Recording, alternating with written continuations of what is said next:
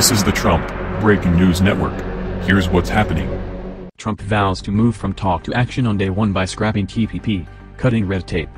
I will cancel job-killing restrictions. By Jack Davis.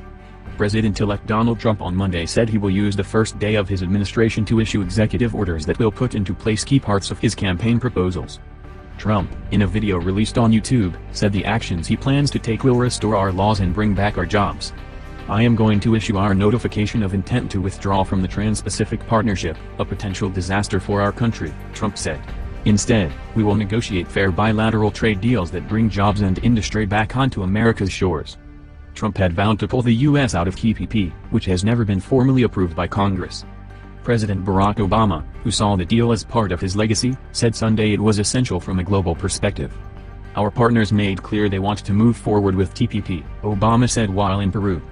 Trump, who won the overwhelming support of coal country voters on Election Day, said he will give the energy sector a boost on day one as well. I will cancel job-killing restrictions on the production of American energy, including shale energy and clean coal, creating many millions of high-paying jobs, he said. Trump, who campaigned not only against illegal immigration but also against programs such as the H-1B visa program that allows Silicon Valley and other employers to bring in highly skilled workers from other countries, said he will direct the Department of Labor to investigate all abuses of visa programs that undercut the American worker. Senator Jeff Sessions, Republican Alabama, slated to be Trump's Attorney General, is among those who have also called for the H-1B program to be scrapped. Thousands of U.S. workers are being replaced by foreign labor, Sessions has said.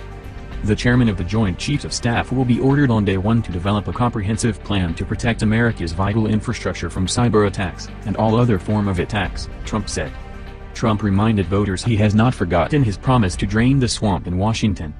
We will impose a 5-year ban on executive officials becoming lobbyists after they leave the administration, and a lifetime ban on executive officials lobbying on behalf of a foreign government, he said. Trump also noted that the invasive minutiae of government bureaucracy will also be targeted. I will formulate a rule which says that for every one new regulation, 2 old regulations must be eliminated. So important, he said. What do you think?